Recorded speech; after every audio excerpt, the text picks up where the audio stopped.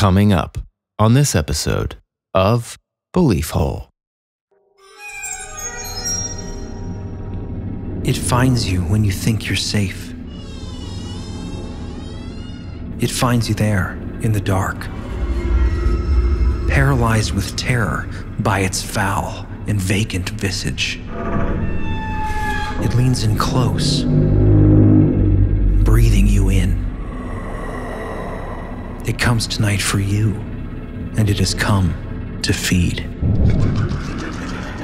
Dressed in shadow and sinister desire, the entity that has come to be called the Hat Man is the supreme Denison of nocturnal dread. What dark dimensions does it walk? What patterns trace its pathway across cultures and across time? On this episode of Belief Hole, we dissect the paranormal parasites and share horrifying encounters with the master of the dark. So light a candle and follow us into the shadow.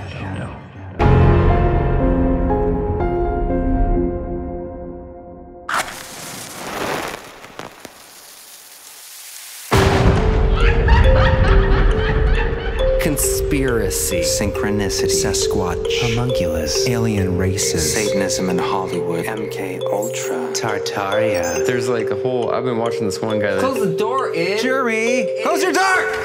What's the Inner Earth disagreements. Ghost Dad?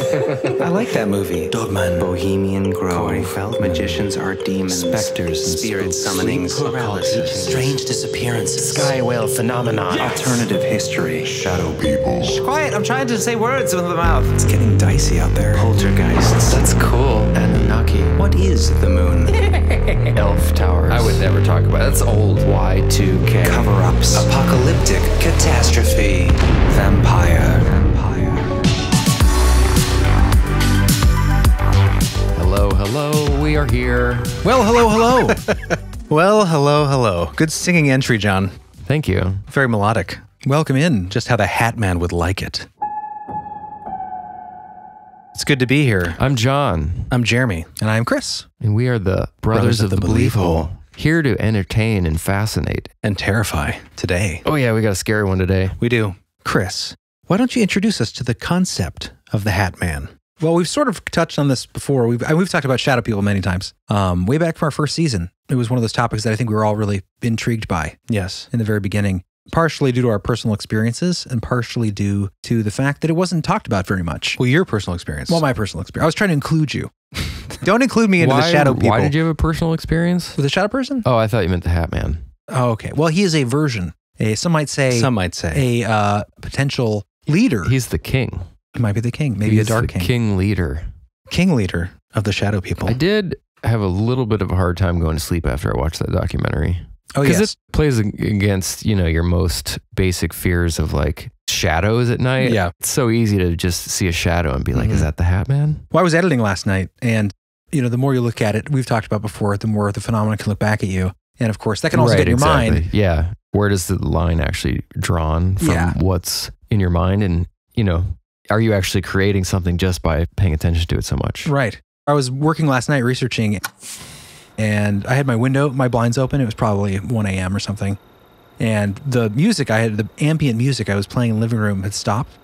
And I heard like a little clickety-clackety in my yard. We're in a rural kind of area. Like a horse hooves? Not quite horse hooves. Yes, horse hooves in the yard. It was You said clickety-clackety. Well, it was a clicky-clack. Anyway, but just for a moment, I was like, okay, I'm reading about the Hat Man. I'm reading about how, looking into it, you can experience things or whatever. And then, of course, I start to get the feeling like I'm being watched through the window because it's just darkness out there. Yeah. And then in the morning, I took a shower and there was a giant spider in the shower. You think it was outside watching you? The spider was outside click-clacking. Find his way in. I had scratches on the closet last night. That remember? was creepy, yeah. While researching, that's always the first sign of demonic presence is the scratches in the walls. Probably was a mouse. It's probably the wind moving the closet door. Mice are usually the culprit of scratching. We have a mouse, but he usually stays ground level. You don't know where he goes. So we're going to talk about these things. We're going to talk about the potential reality. And of course, we're going to get to some of the skepticism. But we will be talking about the cross-cultural themes, the patterns that are hard to explain away that relate to the Hat Man. Of course, when you talk about the Hat Man, you can't talk about it without talking about shadow people in general. So we're going to talk about that and other paranormal parasites, which is a whole unending, fascinating nebula that branches out into all kinds of different paranormal and Fortean phenomena. So we're going to be looking at a lot of different stuff here.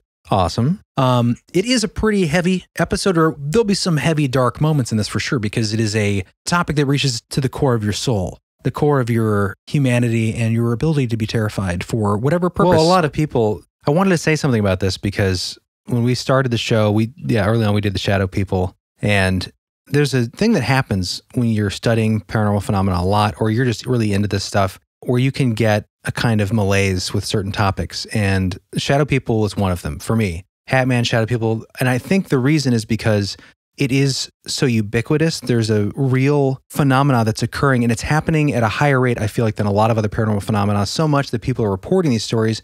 You hear it a lot more often. A lot of our listener stories, this is a high percentage of them are with these shadow things seen. And it gets to the point where you kind of I got burned out. It just becomes like so common. Background noise, almost like Bigfoot to me. Like, yeah, okay, he's there. Right. But it doesn't feel as real. But then reading these stories of the Hat Man and digging deeper to find the origins, using the date method on search engines to see, okay, when was this first talked about? The Hat Man. When was this term coined? Because a lot of people think, oh, Hat Man, that's a fun creepypasta, right? But then we have the work of Heidi Hollis, who kind of came out with it. A lot of people say that she coined this term. She's been studying it for a long time. So I wanted to know, did this experience of the Hat Man without that name exist beforehand? What kind of reality is there? Combine that with all the people who seem to be very affected by this thing. I mean, imagine the terror of being paralyzed at night. And I had to remind myself of all this when I was rereading it. Chris knows. Oh, yeah, because you just get worn down by it. But there's a real dark phenomena happening to a lot of people. And so we're going to talk about that. We're going to talk about, there's ways to escape the darkness and starve your ghouls. Yes, that is key. It's all based on that negative energy that they feed off of. That's right. In my opinion, that's Nightmare one feeders. of the theories. Fear eaters. I think that's an underlying theme we're going to talk a little bit about later. Just briefly, we'll probably do more in the expansion, but Hungry Ghosts. We'll get into some of Nick Redfern's research. He's got a great book, Paranormal Parasites, The Voracious Appetites of Soul-Sucking Supernatural Entities. And no matter what you're talking about, and shadow people, the Hat Man definitely falls in this category, they are feeders, as we talk about. Feeding on the fear, feeding on different aspects of humanity, right, of, that's of the the theme. soul, of this and that. So we're going to get into that. As you mentioned, Heidi's book, we're going to look at that. The Hat Man, The True Story of Evil Encounters. And of course, we're going to be touching on Jason Offutt's book, Darkness Walks, The Shadow People Among Us. And you guys will remember him, Jason Offutt. We covered his work on the episode about dark imaginary friends. Oh, the dark reality of imaginary friends. Yes. And he had a really interesting story in there about someone named Vern, who had, when he was a child, seen these people with large fish-like eyes that would walk into his neighbors' homes, and no one else could see them. The night people, I think he called them. Yeah, the night people. That was a really good story. Definitely check out that episode. Anyway, great researcher. We'll get into these different characters, but let us begin. Let us shine a light into the shadows. Yes, what is the Hat Man? What are some of these attributes? People have their different theories about what these things are. Right. What is the true nature of this being, right? Is it demonic? Is it interdimensional? Is it, some say, extraterrestrial? Yeah. Oh, and since we're coming up to Halloween, we can't forget the Freddy Krueger connection. Oh, yeah, that's right. We talked about that connection before, the inspiration for the Freddy Krueger character, but I wanted to go into that a little bit because, well, it's that time of year and there's some stuff we hadn't covered previously that's really interesting. Some Krueger crossover. We'll get to that later.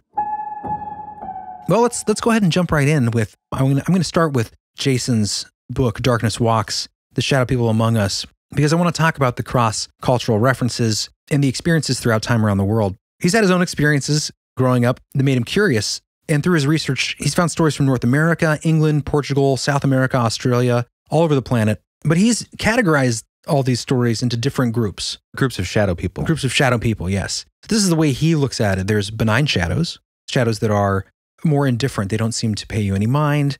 There's shadows of terror, which are shadows that terrorize. Red-eyed shadows. That's very descriptive. Yeah, I'm not going into super detail on these shadogories. Oh my gosh. Shadogories. But you guys can do that on your own. I'll have the books linked in here. He mentions red-eyed shadows, noisy shadows, angry hooded shadows. We just recently covered lots of hooded shadow figures. Yeah. That's what I saw in my experience, was a hooded shadow type creature. Most terrifying night of my life. I'm not going to repeat it again. I can link episodes if you guys are interested. Yeah, put a link in the show notes for that. the attacking shadows, and of course the Hat Man, which is our focus today. Who is the Hat Man? What is his relationship to other shadow entities? Because there is certainly aspects to his behavior and his appearance that makes one believe that there is a distinction between the Hat Man and a general shadow entity. And John, you're familiar with generally what the Hat Man is, right? What he looks like, his attributes. So he's very tall. He's roughly 6 to 7 feet tall, slender, and has a fedora. Yeah, I've heard fedora. I've heard wide brim hat. Of some sort. Yeah, any kind of like older style, round hat. Yeah. Featureless face. Yeah, I did hear a couple that had red eyes. Red eyes, yes. That's the one feature you hear when you do hear features. But generally, yeah, can you imagine just, a dark figure, just a shadow, but with a fedora? Like I've heard a couple of people say that he has almost like a tux sort of suit, upscale dress. Yeah, some people have reported either trench coat, and some descriptions that are very specific saying 3-piece suit. Yeah. That was one of Heidi Hollis's early, almost Zorro type-esque with a cape, sometimes people say. But the general theme, of course, that's terrifying is the paralyzing fear, the sinister, malevolent energy. Very angry. Yeah, just malice and just like feeding off of a darkness that's pulling from you, that fear. Yeah. That seems to be the theme. Yes. And when you say no one's seen the face, well, guys, if you want to sign up for the expansion or members, later in the expansion episode, we are going to get to a story from Austin, Texas, actually. A guy who met another guy at a bar, had a couple of drinks, and found out that they had both experienced the same thing. But the one who tells the story had seen its face. And I won't give away what it looks like. And that's from the story from the 80s, right? It happened in 1985. Yeah. When he experienced it. And that's kind of one of the focuses of this episode today is finding stories that predate more of the trending of this idea. Right. More of the internet explosion of Hat Man before the meme. What are the accounts that people had before this was common knowledge among pop culture? Yeah. Well, that was what I wanted to find. And through the work of Albert Rosales' humanoid database that he has from going back decades and decades, I found a few examples that match so much of what the Hat Man is before there was a term. Accounts from the 70s, 60s of this thing appearing in people's rooms. All right, before we get into those stories, let's get back into Jason's experience. This is from Jason's book. We'll have it linked in the show notes. I knew about the shadow people long before they became buzzwords on paranormal talk radio and the internet. In the mid-1970s, shadow people have thrust themselves into my life. Decades have passed, but my childhood encounters have fueled my curiosity and driven me to discover what these entities actually are. I make no claims that I know what shadow people are. I approach this topic as a journalist, allowing others, experts, victims, willing participants, to tell their stories. In doing so, I hope this book answers some of your questions about the shadow people, and I hope you find comfort in knowing many others have witnessed these entities as well. You are not alone, my friend, anymore. Yeah. Yeah. It's true. You find strength in shared experience. Like when every episode, you got to bring them up. I mean, you're right, because you have the power of friendship. Yes. Yeah. Overcomes. Unity. Yes. So also Brad Steiger, you guys will remember his name from episodes in the past. He has a really good forward, a breakdown of aspects that Jason looks at in this book with some really interesting stuff like the science of shadow people. He talks to physicists, he talks to theologians, he talks to paranormal experts. It's a really interesting read. And he talks about, and this is why I brought this up, because I want to start getting into the cultural overlaps. He talks about everything from the references of shadow people, shadow entities from the Cherokee to Islam and the Christian faith to the metaphysical shamanistic practices. And that's kind of where we're going to start, because he does a brief mention of this in his book. And then I kind of went on and did a little deeper digging to get a background that's really interesting. John, will you read this next part here? The metaphysical angle. This is about Carlos Castaneda. In The Active Side of Infinity, anthropologist and author Carlos Castaneda called these shadow entities mud shadows. Castaneda, who cataloged paranormal discussions with his mentor Don Juan, often saw these shadows gathering and dancing at the edge of his vision. That's scary. Yeah, pretty common too. Metaphysical author Jack Alice is an expert on Castaneda's writings and said the fear people feel in the presence of shadow people is real and serves a foul purpose. These mud shadows basically feed upon human energy.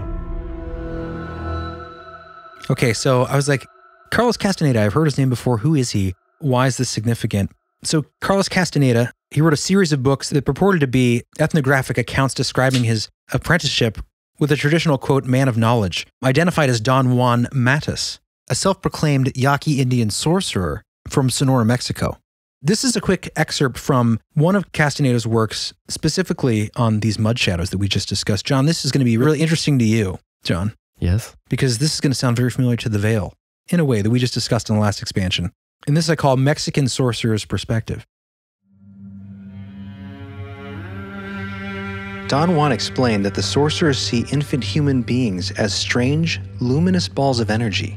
Ooh, this ties into the expansion really well.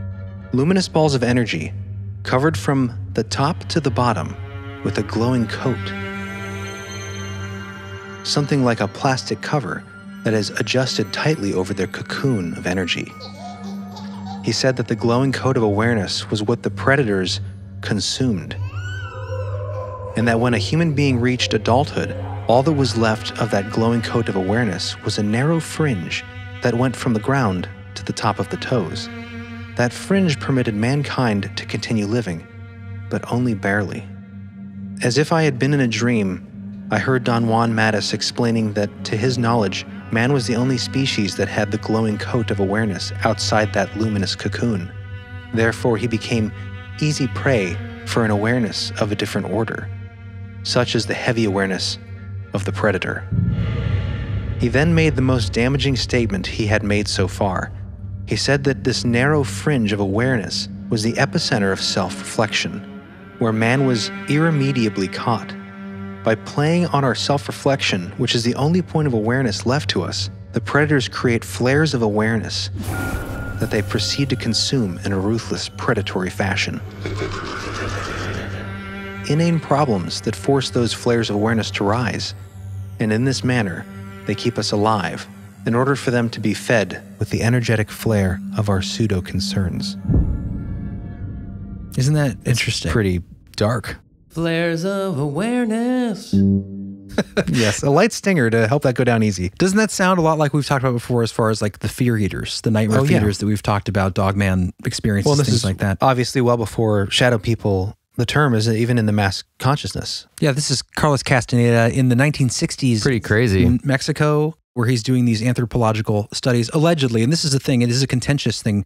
A lot of experts debate how much of his accounts, if any, were factual. I mean, how much this Don Juan told him these things? Yeah, well, he was at university writing these electrifying accounts that became really popular. That's why you probably heard his name. And at the time, they were published as nonfiction, and he always claimed that they were nonfiction. But later, some experts have come out and said, well, there are things in his field notes that don't quite match up, or, you know, this quote looks like it may have been taken from somewhere else. So there is contention. Regardless, it's interesting that he's basically describing the shadow person phenomena to a T. Yeah. This kind of energy feeding dark shadows, mud shadows, he calls them. But you're describing the same phenomenon that people are experiencing now. So if he made it up, he got real lucky. Or he touched on something, maybe he had his own experiences. This obviously goes back for hundreds, thousands of years. But he's tapping into something real to a lot of people, regardless of whether he actually talked to this Don Juan and he told him these things. But I'll leave a link to this excerpt from his work. Really interesting. Yeah. I mean, it goes into some really interesting stuff that's going to sound very familiar and also very, he's a good writer, obviously. Well, yeah. And two things I want to mention about that. He mentioned seeing them in the peripheral, which we hear a lot. Mm-hmm. I mentioned this before. If anyone knows where the heck this story is about this doctor who did this study, allegedly, where he blocked out his center focus vision so he could only see out the peripheral. Oh, yeah. And after a period of time, he was seeing these dark shadows haunting him essentially constantly in his peripheral. If anyone has heard that story, knows where that comes from, I'd love to cover that, but I've not been able to find it. Secondly, talking about babies, essentially infants, right? Mm-hmm. Being something to be fed on because they have this energy, this, we call it like a cloak of luminescence, right? Cloak of awareness. Yeah, it gets worn out over time and they continue feeding. Anyways, that's all pretty dark stuff.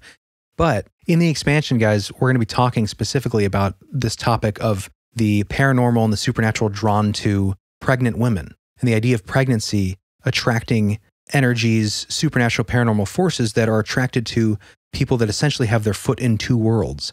Shout out to Kat, who actually sent in this topic for a possible idea because she had her own experiences, and we'll hear that in the expansion. It's a really interesting topic. Fascinating. I'll mention more about it later as we get to the expansion preview, but it's interesting that Castaneda brings this up here. Yeah, it's interesting tie-in there. And you find some cultural connections of your own? Yeah, so this made me curious.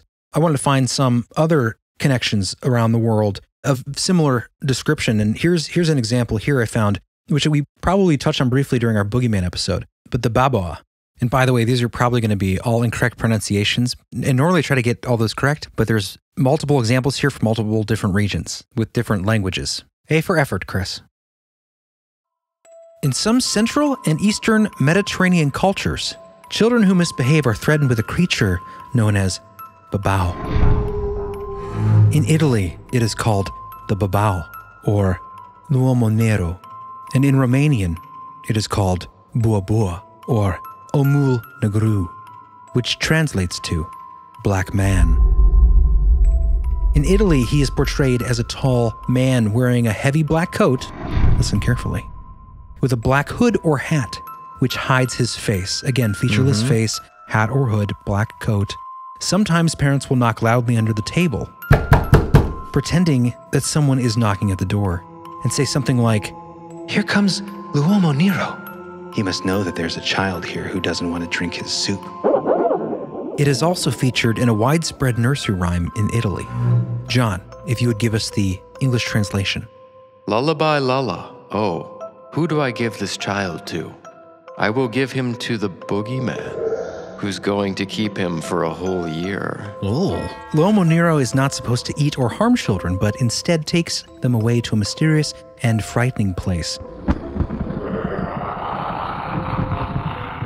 So obviously this is a cautionary sort of nursery rhyme for the children so that they do as they're told.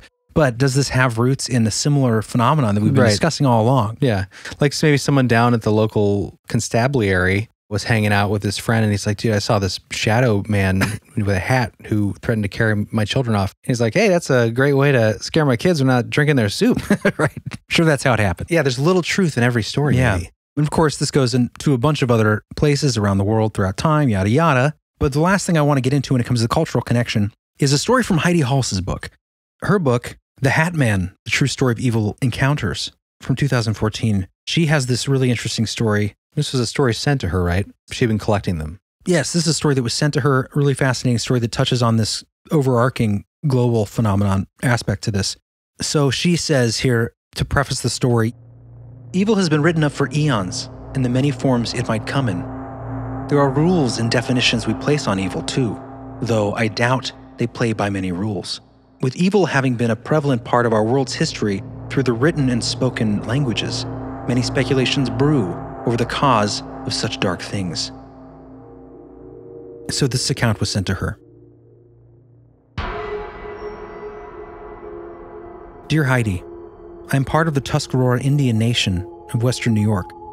The Tuscaroras were the sixth nation to join the Iroquois Confederacy. When I heard you speak of, quote, the Hat Man on your radio show, it gave me goosebumps. Especially when you said that some people describe him as looking like Abraham Lincoln. For as long as I can recall, there have always been stories of what people on my reservation call the High Hat Man.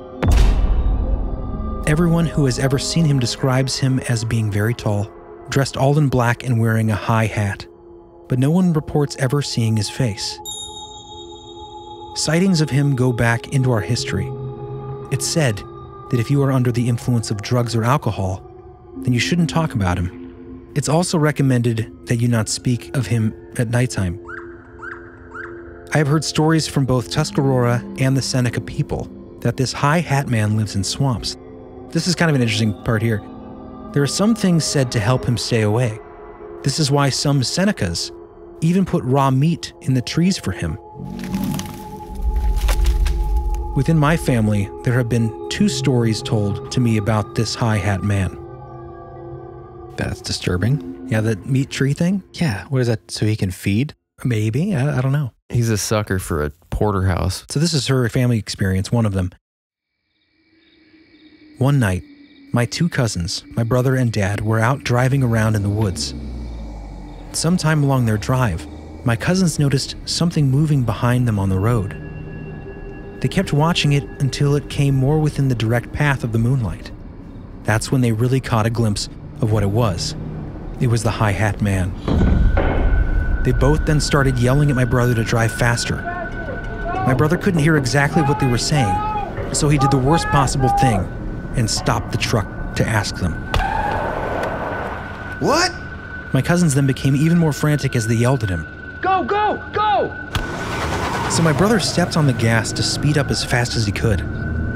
My cousin said that even though the truck was going faster, the high hat man just kept right up with them. What? Yeah, isn't that crazy? Creepy. The weird thing is, though the high hat man appeared to be walking at the same pace, he still kept up with them. They said he was so huge that when he walked, he would swing his long arms out towards them. That's scary. Isn't that creepy? Almost reaching them. Then all of a sudden, he just faded away. They were all creeped out for days after that.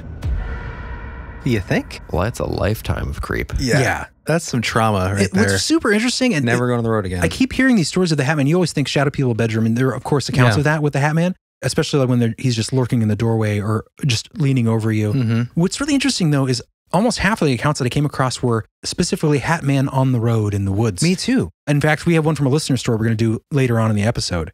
And we'll come back to the author Heidi's beliefs about the Hat Man, what she thinks it is at the end of the episode. There's a part that just came up in my mind about that documentary. What is it called? The Hat Man?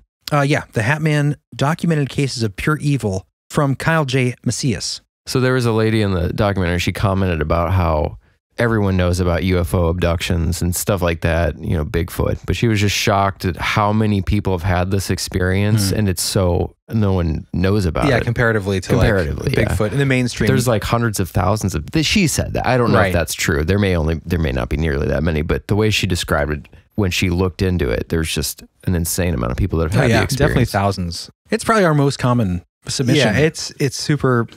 One of our most common. I mean, you search shadow person people in our. I'm talking about specifically Hat Man. Yeah, we only have a few of those. No, there's definitely a lot of shadow people. They're all kind of tied together.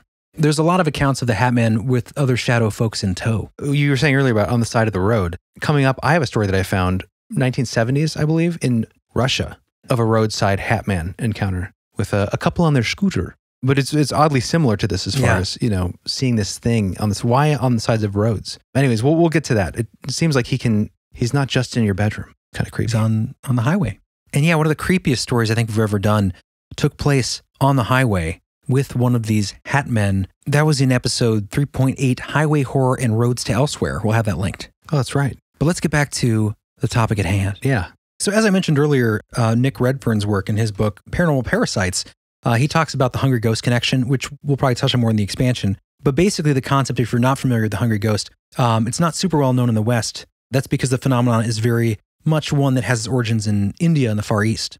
According to Nick Redfern, with the roots in Sikhism, Buddhism, Jainism, Taoism, Hinduism, and other faiths and religions. The Hungry Ghost concept is one known to various nations and cultures and has been for a very long time. Even Samhain, if you think about it, even Halloween has roots in the Hungry Ghost concept. Oh, right. Right? Feeding the spirits to keep them at bay, to appease them. And of course, this brings up the concepts of the succubus and the incubus, which will tie into your expansion a bit. We'll get into more of that in the future, but it relates directly to this phenomenon, things that are feeding.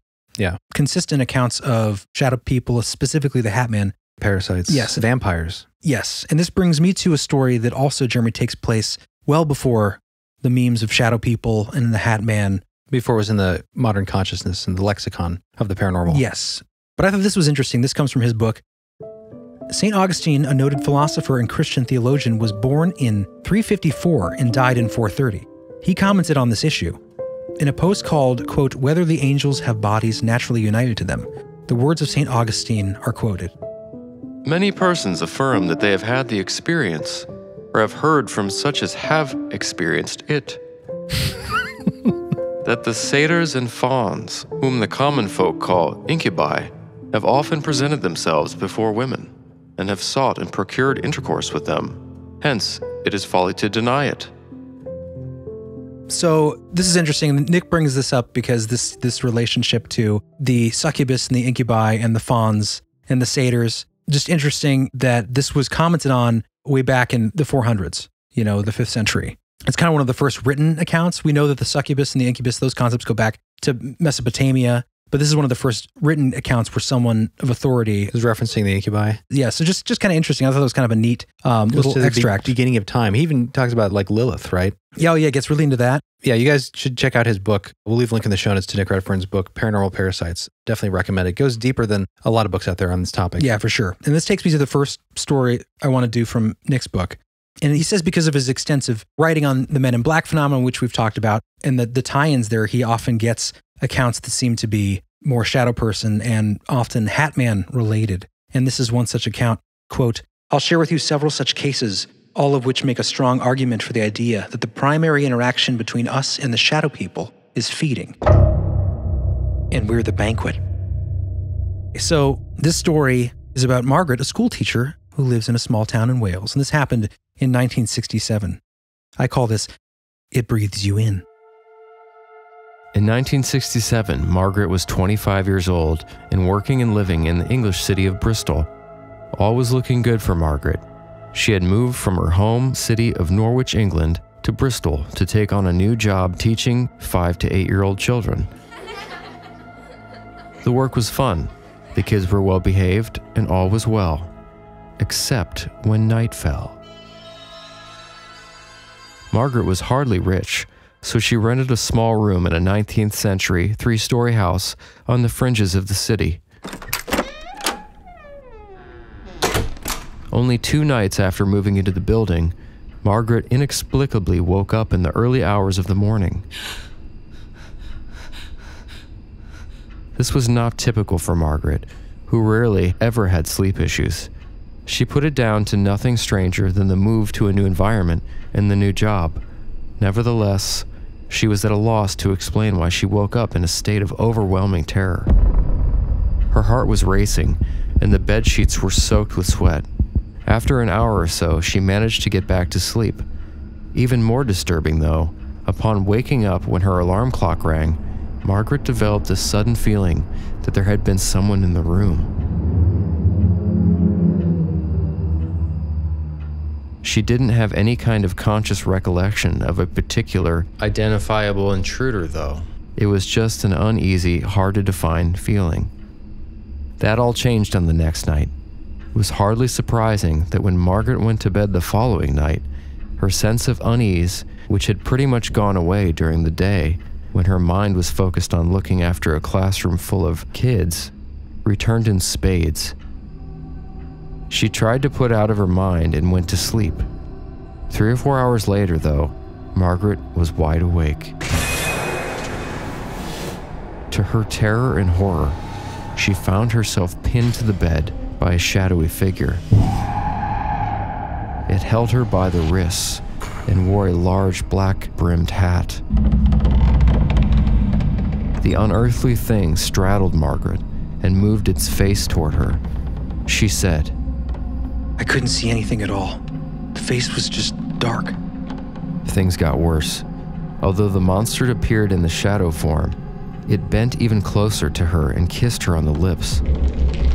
Margaret tried to scream as the thing put its black lips to hers, and in Margaret's own words, Began to take my life away, as if it was pulling the life out of me. Then suddenly the shadow was gone. Over the course of the next few months, the very same thing happened on 4 subsequent occasions. And this is a common thing in these accounts, is that the feeling of your life essence being sucked out of you. And he finishes with this interesting part here. The weirdest part, however, was that on one occasion, as the shadow prepared to exit the room, it morphed into the form of a large black cat. Then leapt off the bed and vanished into the darkness of the room. Weird, huh? Yeah. It's really interesting because Nick Redfern ties this into the tales, the folklore of cats stealing breath of newborns, which we've kind of briefly touched on before. Watch your babies. Connects to that idea of, being drawn to that kind of nascent energy of a new life. Yeah, I don't know if you guys heard about this, but way back when in 1233, Pope Gregory IX maintained that cats were in league with the devil and had as many killed as was conceivably possible. Oh, that's not super very nice. sad. The unforeseen result of this was the development of legend that Breath-stealing demonic cats. So that was, I thought, kind of an interesting historical marker. But there's connections to this mythology that goes all the way back to the stories of Lilith and transforming into a demon cat. So you're saying Pope Gregory might have been right to murder all those cats? No. I mean, cats can be like selfish and isolated, but Yeah, I'm more of a dog guy, but I wouldn't say eradicate the species. I've met some cool cats, but in general, more of a yeah, dog it's guy. kind of like, it's a risk you might want to take. John, just read this last paragraph here. And this is how Nick ends the story here. Thankfully, Margaret was never again assaulted by the Hat Man. By the way, she and her husband of 43 years, Joe, share their property in Wales with a parakeet and a semi-tame fox that lives in the woods at the back of their home, but not a single cat. No surprise. That was good. Having 3 or 4 times, I don't know how you could ever sleep again. Yeah, it's crazy. It is such a common thing. And I mean, people that surprisingly experience common. this are often repeatedly victimized I'm by glad this. I haven't had that experience. Well, I think part of it too is that, there's a lot of skeptical explanation that discusses, which we'll get into later, sleep paralysis, hallucinations, the hypnagogic state, things like this. But and so I think a lot of people just brush it off as like, I don't want to think about it. It's something psychological. It's something just to do with my too much caffeine, not getting enough sleep, that sort of thing, which in some cases I think is true. But Like I you also see think shadows and things that aren't there. Quick bits of things when you're on low sleep. But I also think that there is a reality to this when you look, especially when you look at the patterns across the world, The common time. themes. And even when people have these experiences who have no inkling of shadow people, which is such a common thing, as we've discussed. And also, when you have different cultures talking about a man in a fedora, who maybe don't know what a fedora is, that happens too. Or just a brimmed hat in general. Right. And the roadside connection is odd because it just reminds me of the expansion episode we did on the Dark Watchers of the California coast. They were described in a very similar way. Faceless, black, shadow-like people with these big hats. Yeah. Fascinating, man. So we're going to take a quick break. When we come back, we're going to dive deeper into the Hat Man phenomenon. We're going to talk about accounts through the decades around the world, as well as accounts from our own listeners, skeptical takes, and then questions to consider. The questions we brought up at the beginning. What is this thing? What's this phenomenon? What's the purpose? What's behind it? Jeremy, what's coming up in the expansion, brother? Jeez, I'm glad you asked, John. Expansion is going to be really interesting, guys. A couple things that we're going to tie up from this episode that we won't have time for, I'm sure, is the true identity of the Hat Man. According to Jeff in Austin, who reported it to Coast in 2018, he saw this thing in 1985. His story is interesting, so if you want to have the face of the Hat Man revealed, check that out. But the major theme of the expansion is haunted bellies. The connection between pregnancy and the paranormal. I hope that's the name you're going with. Don't snicker, it's pretty fascinating. Kudos to Kat, who had her own experiences with the paranormal that seemed to increase in intensity and frequency, specifically when she was pregnant, and specifically seeing shadow people. Really interesting story from her. And then because of what she experienced, she reached out to other people who were pregnant, asking if they experienced the same thing. And to her horror, they had also experienced similar things. So we have some stories from actual people that she knows talking about this thing and analyzing the strange pattern of attachment that seems to be there. The supernatural and the paranormal attachment to those carrying the living and breathing connections between the two worlds. We're also just going to talk about more paranormal parasites in general, some other unique accounts of strange things. So if you guys are interested in more of that, go to beliefful.com and click on the big red Join the Expansion button, and we will see you there. And now, enjoy this clip of the expansion episode. Access granted. Do you guys want to read this next one? This comes from Ash Gould from the Baby Center Forum. Before I was pregnant, I would hear voices whispering. A bang on the sunroom door connected to the kitchen. Footsteps and other things, but it seemed to get worse when I was pregnant. I would wake up around 4 a.m. to drink some water by my bed, and I would hear tapping in my living room like someone was knocking. I would feel like someone was following me or watching me. Now, since my daughter will be 1 soon, she babbles to no one, points her finger to the corner of her room, and has her finger follow something. That'd be creepy. Yeah, very creepy. I have also heard a woman whispering for almost 5 minutes through the baby monitor. Around 1 a.m. Nothing harms her, but I have yelled in my house for whatever is in the room to stay out. Stay out of here! Ah, there you go. She used her will. Mm-hmm.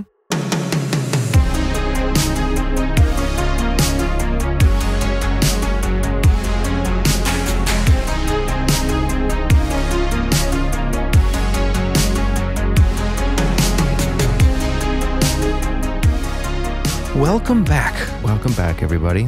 I hope it was restful. I hope your energy is restored after these energy-sucking parasites of the Hat Men and the shadow people we've been talking about. Yeah, let's get back to the accounts with some from our very own listeners. This first story comes from Cameron Presley, and this took place in Rockingham, North Carolina, in November 2021. Last November, my husband and I went out for a late evening drive around the countryside of our town. There isn't much to do in our neck of the woods, so most of us grew up traveling these winding black roads for fun as teenagers. In this particular part of the county, you won't find many homes, street lights, or other cars for that matter. If by chance you do see a house, it will be deep within the trees. The forests here are dense, and while driving through them at night, you have no sight past the tree line. While out for a drive, we were talking back and forth about nothing in particular when we approached a stop sign. Black nothingness surrounded our car as we were encased in the walls of trees on either side. As we neared the stop sign, the beams from our headlights lit up a man standing on the side of the street in complete blackness. He was scarily close to our car and did not even flinch as we approached. He was tall, thin, wearing a long black trench coat and tall brim black hat. His clothes did not fit in with our time period and was far too fancy to be from around here. He looked like he had stepped out of a movie from the 50s. He was facing the abandoned plantation homestead across the street, buried deep within the trees. For a split second, I thought I saw a reflection from glasses, yet it had no facial features I could recognize. It was otherworldly, as he was so out of place. No houses or cars around except ours. He was just standing in total darkness. The type of darkness where you can't see your hand in front of your face. My husband didn't see him, and I screamed from the sudden shock and realization of it all. Probably a bad decision on my part.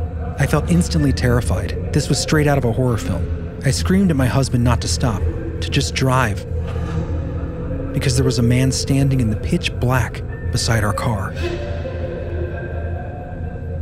He drove off without stopping, and I couldn't help but look back. My heart was pounding as I turned my head to look out the back window of our car. What I saw still haunts me to this day. There he was, still unmoving, just staring off to the other side of the road like we never even passed him, frozen. I watched as the red lights faded on him as he faded back into the pitch black night, encased in dense forest. He appeared to be physical, but had an otherworldly feeling to him. Evil and misplaced in time. I remember feeling sick, like I needed to get as far away from that location as soon as possible. I didn't even want to go home, afraid something would follow. We drove straight to town, and I surrounded myself with people and shops, just trying to shake that awful encounter. Since then, I refused to travel that particular road at night. What scares me the most is that was not my first encounter with the Hat Man, nor my family's. Although the other encounters are more spiritual. He goes back with us for generations. He is well known and has always shown up in the most unwanted places. He seems to show up when you are most vulnerable or easily startled. He appears to the women of my family mostly, myself included. I always pray him away fiercely. Whatever the case, I have no clue what it is, nor do I wish to find out. Cameron. That's an excellent description. Yeah. Super creepy. So that sounds like a generational parasite. Mm-hmm. Yeah, that's what in that documentary it said. It seems like they're attracted to bloodlines. Really? Yeah. That's interesting. It's interesting because it kind of parallels the abduction phenomenon a little bit. They have these throughout time, these experiences in family bloodlines. That's super creepy. Yeah. Fascinating. Yeah, it makes you think about so many different possibilities, like family curses, or the abduction scenario. Is there some sort of DNA, some sort of genetic trail that these things are following? It is weird too, because I was looking through Albert Rosales' Humanoids book for stories like this, and there are a few that match the Hat Man, just figure all in black, trench coat, hat.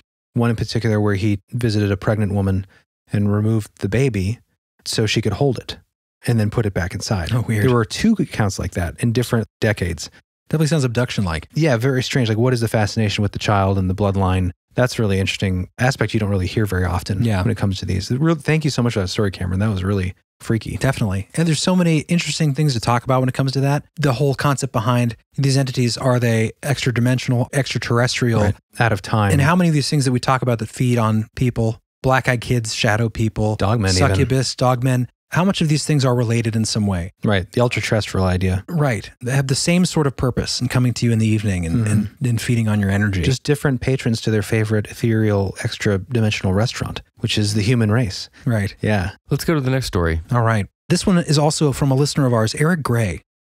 Called Hatman. I couldn't think of a title in time. Cool. Cool name. This took place at his old house in 2016. I was around 12 years old. It was at my old house. My old house had all sorts of weird stuff going on, like my mom and dad hearing a little girl run around the house, trying to play with them, and my sister's door slamming shut on occasion, without explanation. One night I was just laying in bed at around 10 p.m. and I fell asleep. I woke up around 2 hours or so later, but as I opened my eyes, I saw a guy just turning to walk away.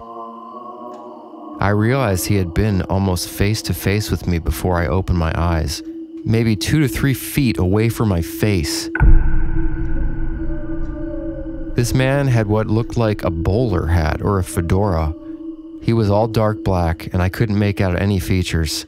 Anyways, this dark man just continued to turn and walked out of my room.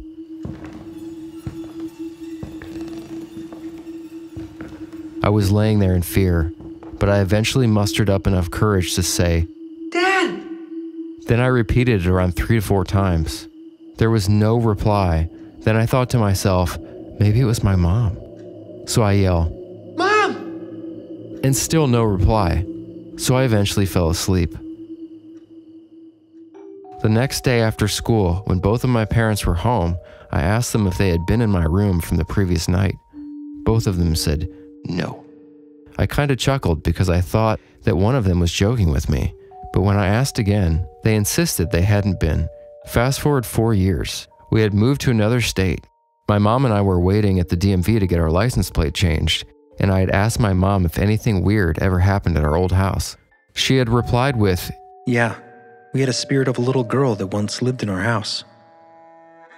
My mom said she was about 4 years old, and she was a playful little girl.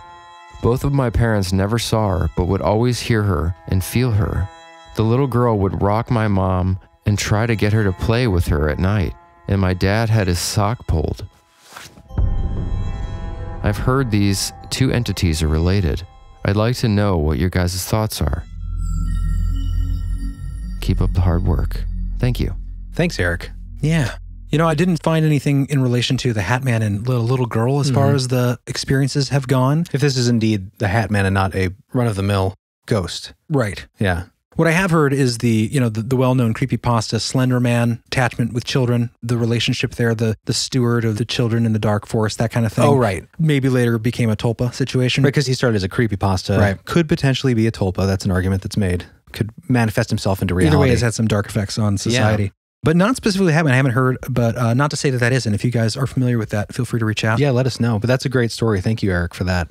I have a couple encounters here that I found that adds, I think, more credibility to the stories because I found these before the term Hat Man entered into the lexicon, the modern mainstream paranormal language, if you will. These both come from Albert Rosales' database of humanoid encounters that I searched through. The first one I call No Vacancy, a 1970s Hat Man encounter. This happened in Delhi, Ontario, Canada, in May of 1971. 2 young girls were sharing a motel room for a couple weeks when one night, one of them, Mary, woke up paralyzed. She then heard the doorknob rattling and felt a strange energy in the room, which was filled with a dull red, warm glow. At the corner of the room, she could see a tall man wearing a black long coat and a large black hat that covered most of his face. Her last memory was of the man standing right next to the bed. So, Follows the pattern. sounds very familiar. She had other weird experiences directly following this she thought was related, like being followed by 3 tall, peculiarly acting men. That ties more to the Men in Black stuff. But here it is, 1971. You have an encounter. Right. Especially the appearing in the room, red warm glow. That's something I've experienced with astral spiders. I've talked about before. Climbing down the walls, giant spiders. But that's a common phenomenon when you're coming out of the hypnagogic state, maybe exiting this other realm. There's this red light that seems to glow in the room and grow. So that struck me in that story. And my final story that I brought today is called Hat Man in the Flesh. And this mirrors our listener story, Cameron's experience. Chris, do you want to read this one? Sure. This comes from Mr. and Mrs. Kardashev. It occurred in September 1989 in Yakutsk, East Siberia, Russia. A Mr. Kardashev and his wife were riding their motor scooter on an isolated forestry trail road amid the forest outside of the city on their way to gather mushrooms and berries. Suddenly, they saw a very tall man near the road. He wore a dark-colored coat that hung to the ground that completely covered his body, and a dark hat on top of his head. He was walking very slowly and straight, not turning around. The woman told her husband to use caution since the tall stranger was walking near the road. They noticed right away that the man was unnaturally tall, almost 3 meters in height. As they neared the tall stranger, he suddenly disappeared in plain sight. And at the same time, the scooter fell to the ground, its engine suddenly cutting off. The stunned pair stood up and checked their scooter and was surprised as the scooter engine suddenly started by itself. As they drove further on, the woman attentively looked on both sides of the road but did not see any more strange men.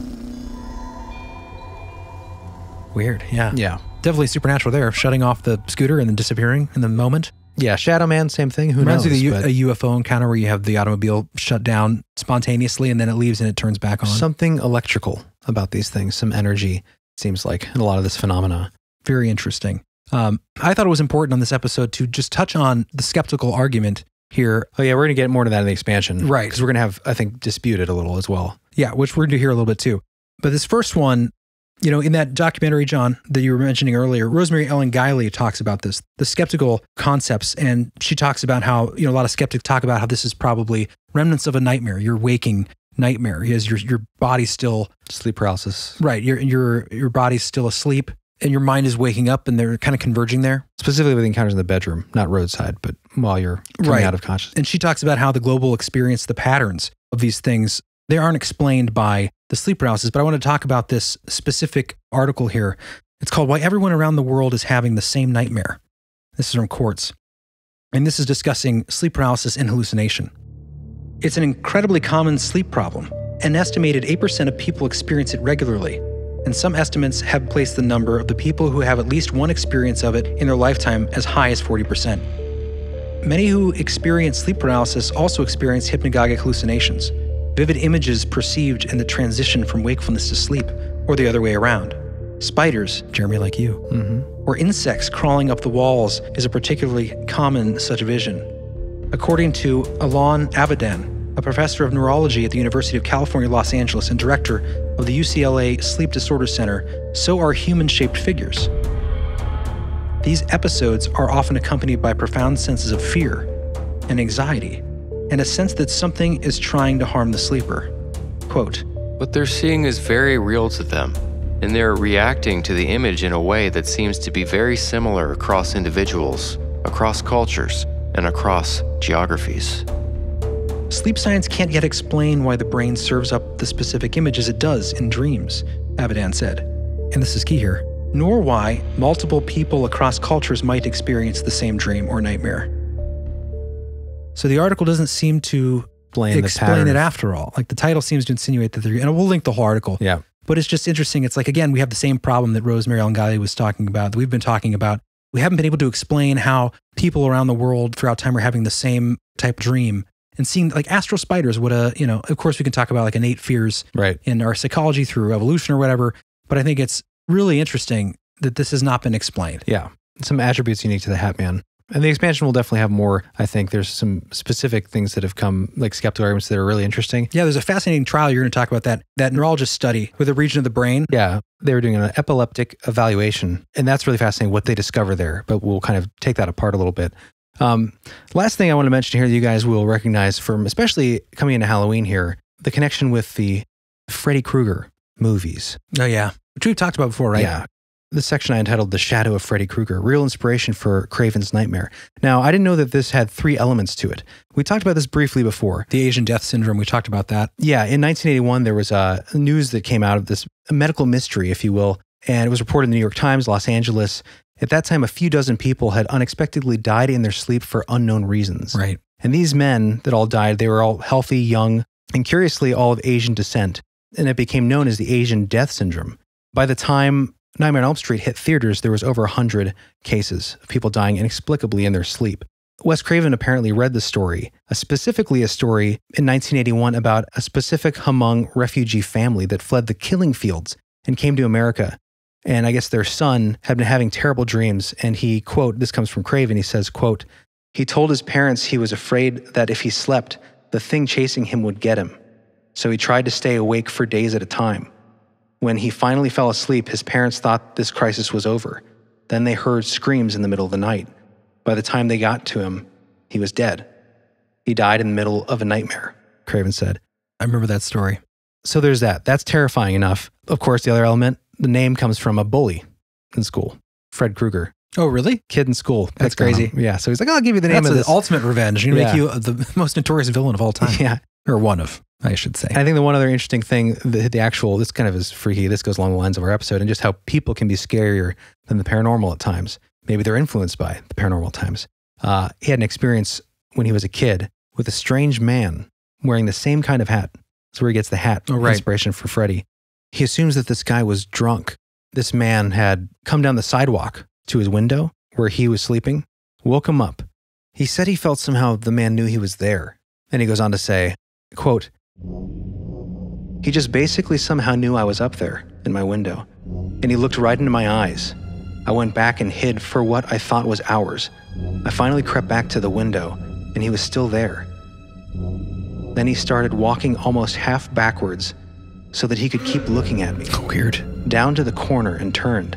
I suddenly realized, my God, that's the direction of the entrance to our apartment building. I literally ran toward the front door and heard 2 stories down, the front door open. I woke up my big brother. He went down with a baseball bat and nobody was there. Probably the guy heard him coming and ran. He was drunk, having a good time, but the idea of an adult who was frightening and enjoyed terrifying a child was the origin of Freddy. Weird. Now that's interesting because that kind of ties into the whole idea of Very feeding much on so, fear. yeah. Because even people can do that at times. I mean, it's fun to scare people. Yeah. We've talked about that before. Interesting stuff. And much more to look into and explore with us in the expansion. Absolutely, Come on guys. Head on over, or Freddy will come get you.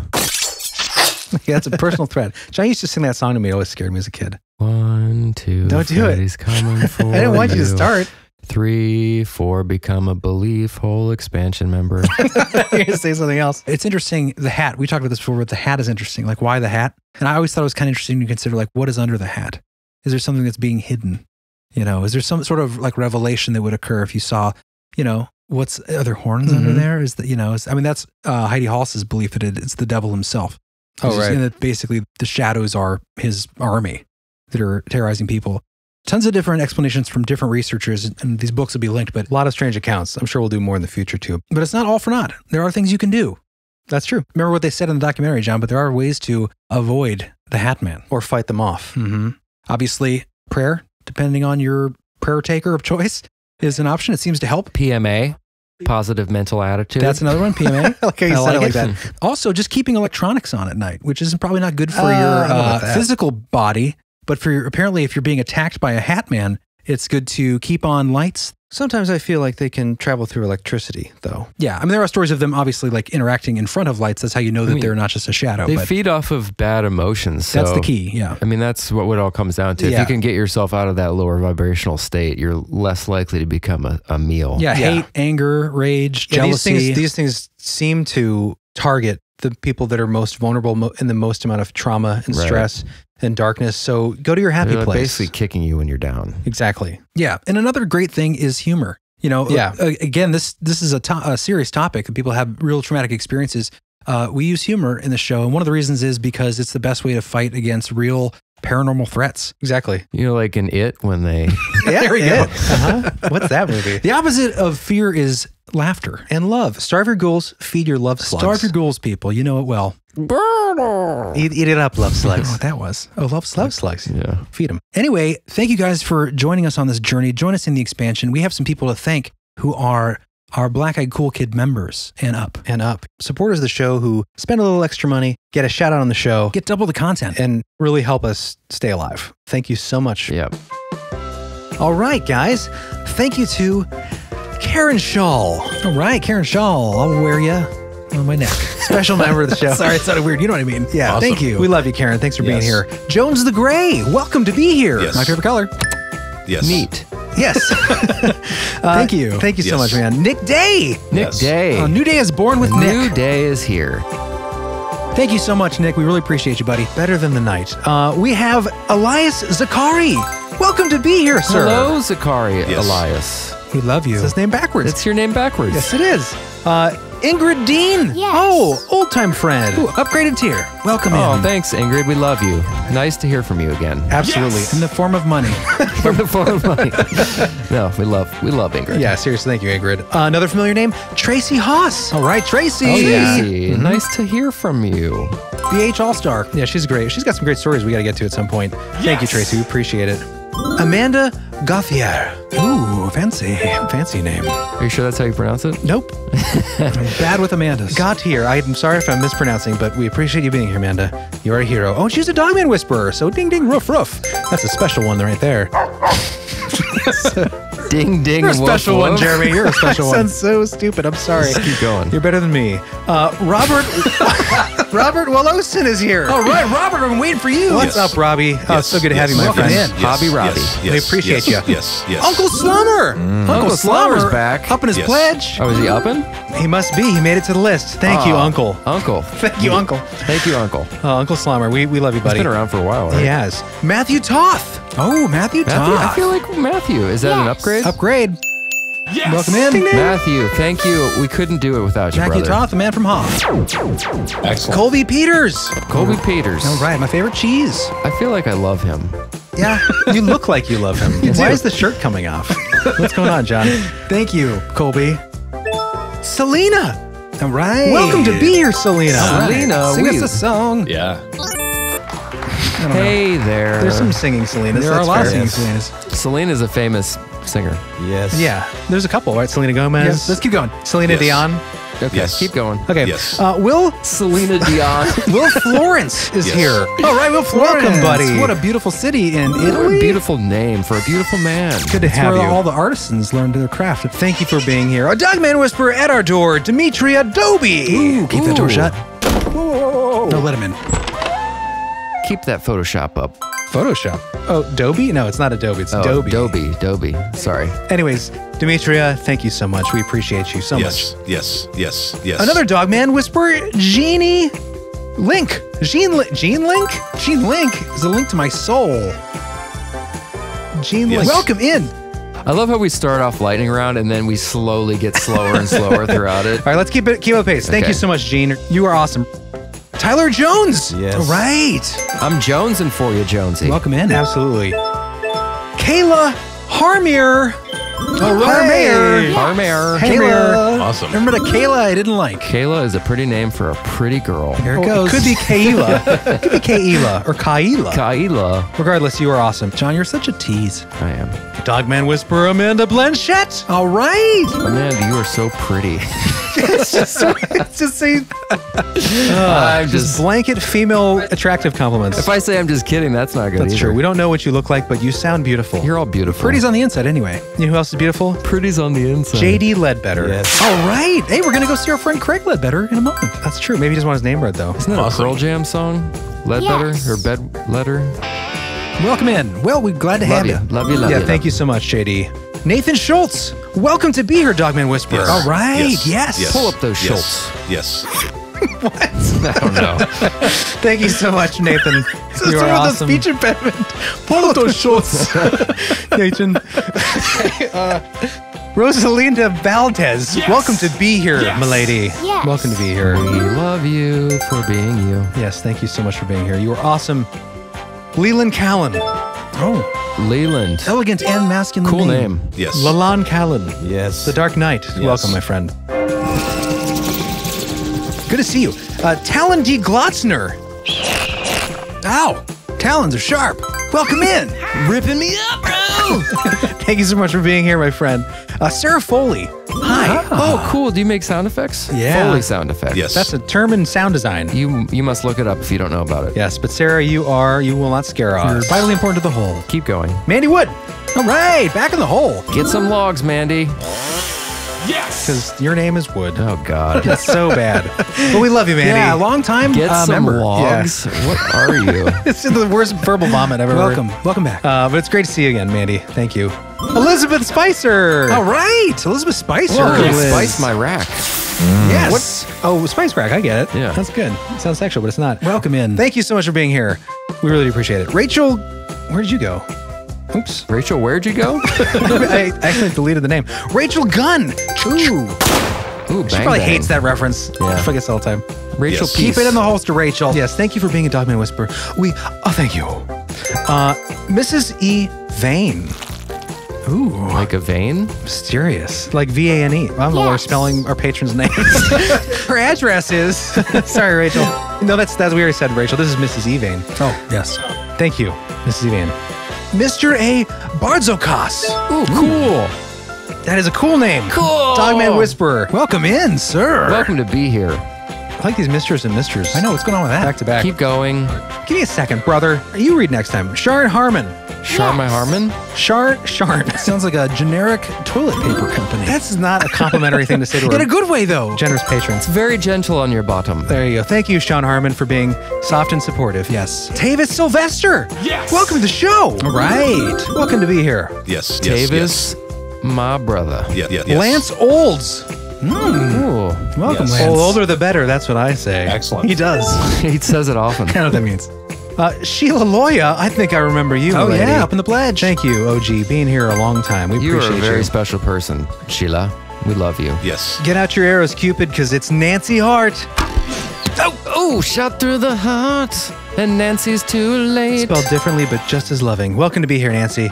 Jonathan Piazza. All right. I love your first name because it's my first name. I love your last name because I enjoy spending time in piazzas. Yes. Sure. I like pizza. Okay, Yes. welcome to be here.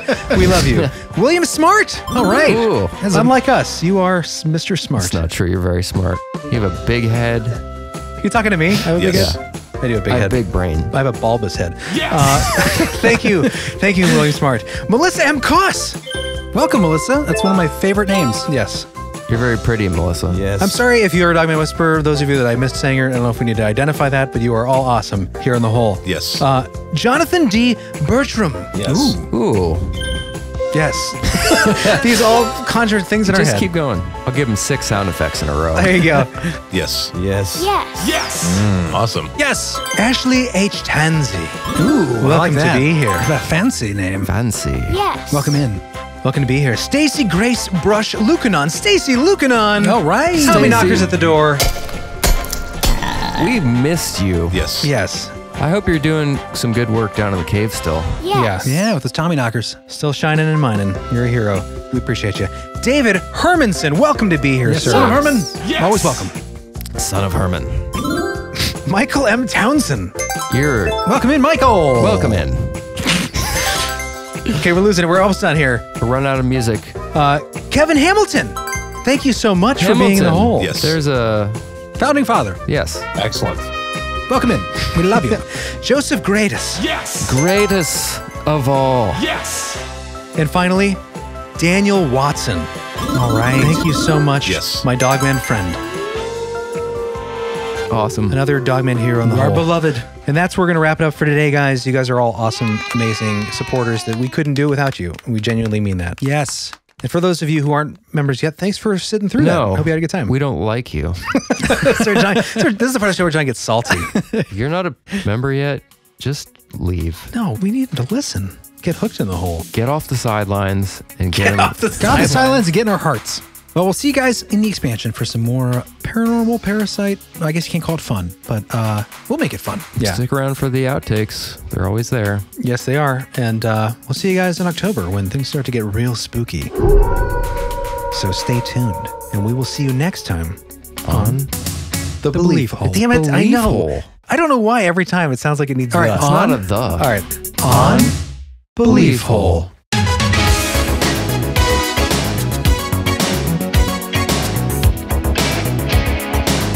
Here comes Luomo Nero.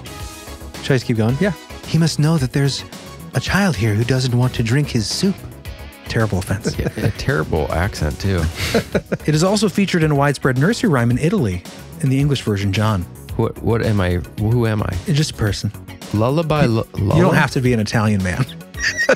Hey, lullaby, Lola. Lullaby Lola. Oh, who do I give this child to? So bad. Can I reread mine? Sure. I did it badly. Here comes Luomo Nero. He must know that there's a child here who won't drink his soup. Do it again. You suck. What should I do? What voice should I do? Just do it like that. Lower. Don't be so smiley. Here comes Luomo Nero. You sound too excited. Yeah. Well, you're trying to scare your kids. Be like, here comes Luomo Nero. Oh, you want to horrify your kids? Yeah. Yes. All right.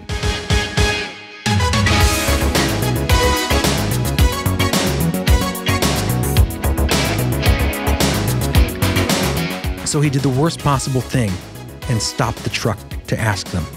Jeremy, why don't you be the driver? John, you be the other guy. Okay. Just say what, Jeremy? What? No, you're driving and they're yelling at something from behind. I'm the driver. They're in my car? In the truck. They're somewhere they can't hear you. Maybe they're in the bed of the truck. Oh, okay. They're just yelling something can't make it out. What? My cousins then became even more frantic as they yelled at him. Go, go! Wait, hold on.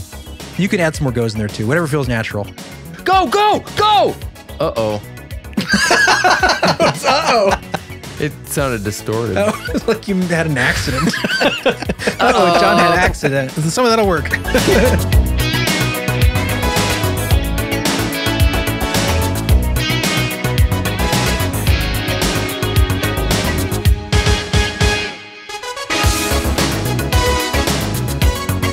There was no reply.